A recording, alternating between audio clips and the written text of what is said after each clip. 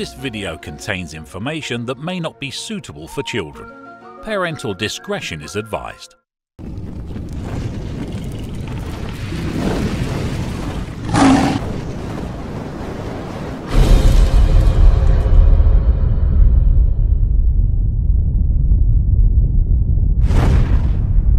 Today's video is a reaction to another video where Brittany Renner stated that as the mother of a millionaire NBA player's baby, she only receives $30,000 per year in child support. In South Carolina, where Brittany reportedly lives, the court orders 25% of the non-custodial parent's income to be paid in child support to the custodial parent. P.J. Washington's annual salary is over $3,017,000, and 25% of $3,017,000 means that Brittany is entitled to receive $754,375 a year. That comes out to $14,567 every week. Yet Brittany said that she only receives $2,500 a month. Do you believe her? Let's talk about it.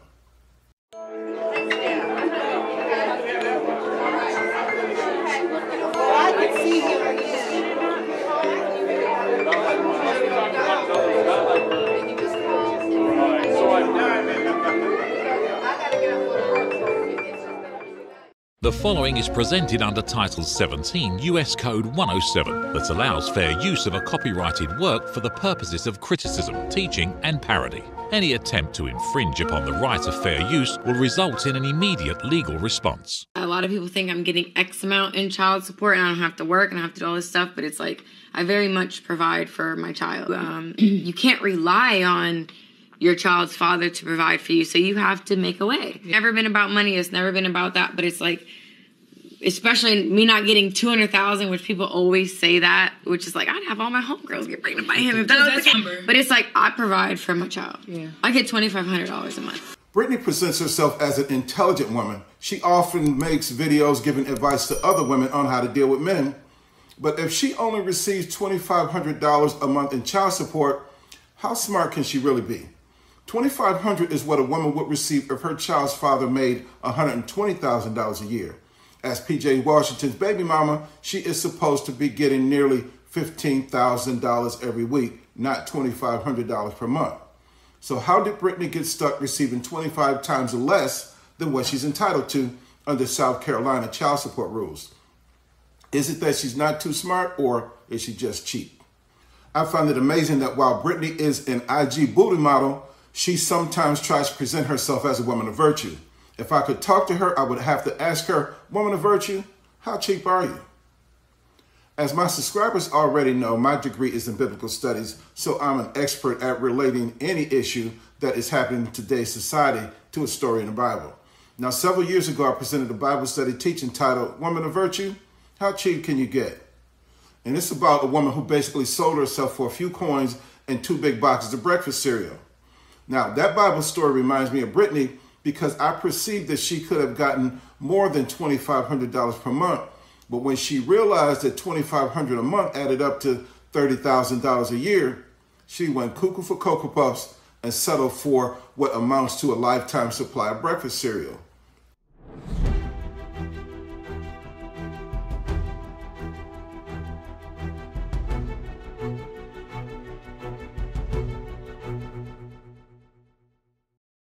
Hosea chapter 3 verses 1 through 3 says, Then said the Lord unto me, Go yet love a woman beloved of her friend, yet an adulteress, according to the love of the Lord toward the children of Israel, who look to other gods and love flagons of wine. See, modern women love to gulp down flagons of wine, right?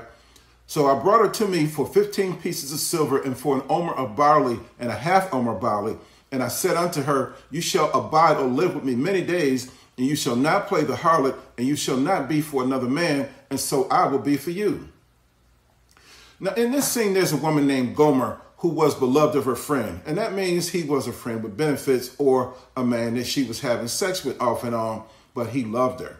However, she was still seeing other men to get her needs met, to get her wants satisfied or her bills paid. So she would go out and give herself up to other men and get drunk or high. But now the man who loved her wanted to have her all to himself. So he made a deal to see her exclusively by paying her 15 pieces of silver or $15 and an omer and a half of barley, which is 2 dry gallons of cereal. And see, Gomer sold herself to the man for basically $15 and 2 big boxes of cereal. Now, this must have been a lot better offer than she was used to getting, yet it wasn't that much. So if this was a good deal for her, how cheap does she normally sell herself for? Now listen, I would never encourage any woman to become a sex worker, all right? I'm just presenting this thought to make a point. Brittany has one of the best booties in IG model history.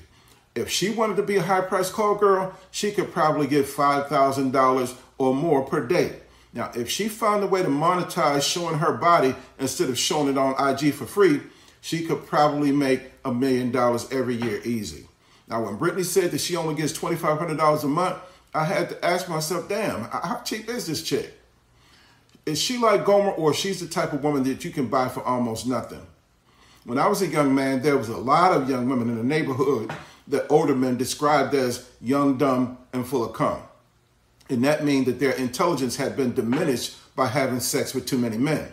Now, if it's true that Brittany only gets $2,500 a month, it means that she likes to bang, but she's not smart enough to get the big bucks. Hosea 1:3 says, so he went and took Gomer, the daughter of Diblaim, which conceived and bare him or her husband a son. Now, the reason that the Bible tells us Gomer's father's name is to make the point that sexual deviancy is passed on from the father to his children. The name Diblaim in Hebrew means too sweet, double embrace, or twin balls. And this reveals that her father was a type of pimp. See, he was known for having many women or even being bisexual and had a lust for both women and other men. So brothers, this story is warning you that if you don't want your sweet little girl to grow up blowing off every Gary, Harry, Larry, and Jerry, you better get some dick discipline in a hurry. Now, as she conceived again and bare a daughter, and God said unto him, call her name Lo-Ruhamah, for I will no more have mercy upon the house of Israel, but I will utterly take them away. Now, when she had weaned Lo-Ruhamah, she conceived and bare a son. And then God said, call his name Lo-Ammi, for you are not my people, and I will not be your God. Now, notice in verse 3, it says that Gomer conceived and bare him, meaning her husband, a son. However, in verses 6 and 8, it just says that she conceived and bare 2 other children. But it does not say that they were her husband's kids. Now, it gives the impression that they were the children of 2 other men. See, God apparently saw what she did and got upset. Now, Gomer reminds me of the church that has been acting in fornication with other gods.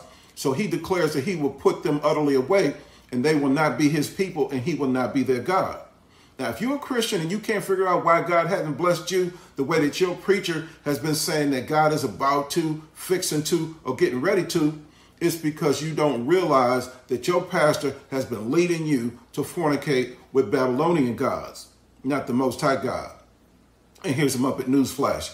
Gomer, Brittany Renner, and the church, or the bride of Christ, are symbols of the modern feminist woman that sees nothing wrong with being promiscuous. Hosea chapter 2, verses 1 through 7 give you an idea of how God is going to deal with the church and the modern woman. It says, plead with your mother, plead, for she is not my wife, neither am I her husband. Let her therefore put away her whoredoms out of her sight and her adulteries from between her breasts. Lest I strip her naked and set her as in the day that she was born, and make her as a wilderness and set her like a dry land. That means make her unable to have more kids and to slay her with thirst or with lust. And I would not have mercy upon her children, for they be the children of whoredoms. See, they were apparently somebody else's kids, right? For their mother played the harlot. She that conceived them has done shamefully, for she said, I will go after my lovers. See, I'm going to find me some men that'll give me my bread and water.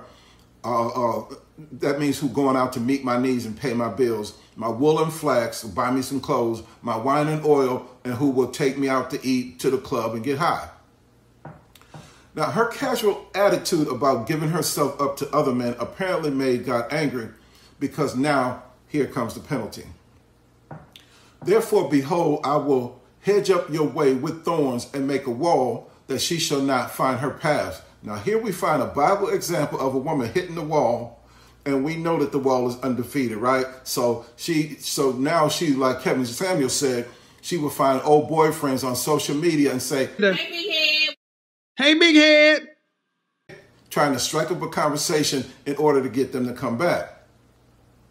And she will follow after her lovers, or she'll start stalking the brothers, trying to fight their new girlfriends, showing up at their job, scratching up their car and stuff. But she shall not overtake them. That means because they're not interested in her anymore. See, it was her booty and her beauty that they wanted at first, but her lack of inner beauty made the booty undesirable.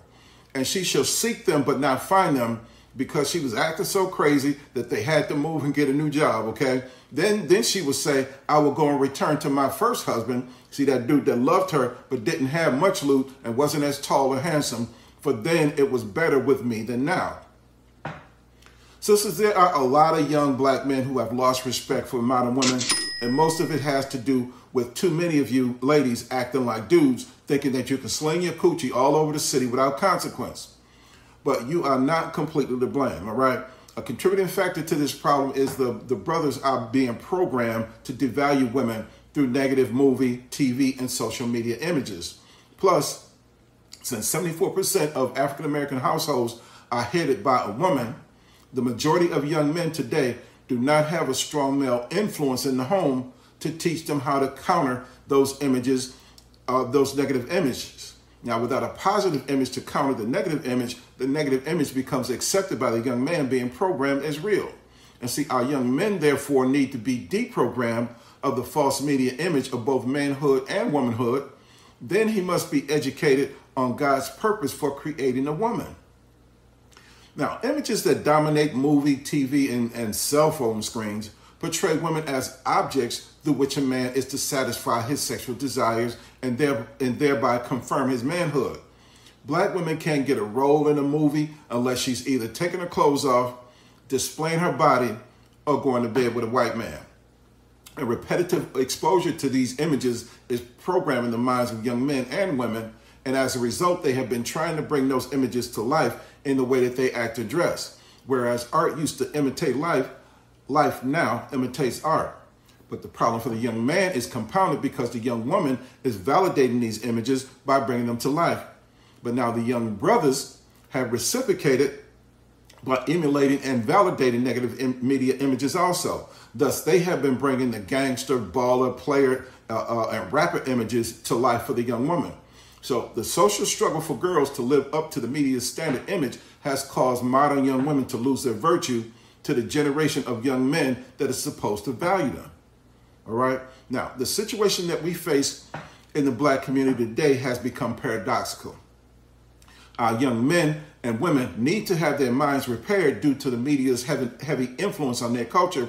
And normally we would try to work to change the young man first because God ordained the man to lead, right? But if the young woman continues to validate movie, TV, and IG images while we are trying to change the young man, there will be no motivation for him to change. And the reason guys don't wear jerry curls anymore is because women would laugh at them, right? So if a young woman didn't act like she was attracted to cats with their pants hanging down, they'd pull them up. Therefore, trying to deprogram the male without deprogramming the female first would be a futile effort. Now, our women must help men through the deprogramming process by the examples she sets. And while God created the man to lead, he ordained the woman to set the standard by which she should be led. See, if the modern woman wants respect, she will only get the respect that she commands by setting a standard. If a man is mistreating her, she must correct him. If he's doing something that she doesn't like, she must tolerate it or must not tolerate it. Absent physical violence, a man can only do what a woman allows him to do. Men can only get away with whatever women allow them to get away with. See, women have the power to set the moral, social, and economic agenda in our society, so it's time for them to start exercising that power in a godly manner. Now, if a young woman is virtuous and commands respect, a young man will treat her with respect. And if the young man truly loves her and wants to make love to her, he will lead her to the altar and make a commitment to her along with the children that they will give birth to together. Well, that's all the time that I have for now. Don't forget to subscribe to this channel, share this video with your family and friends, and I'll be back with something new that nobody told you. Until then, remember that God loves you, I love you, and there's nothing you can do about it. And I'll see you next time on 0 to Millions and Dr. Will Enterprises.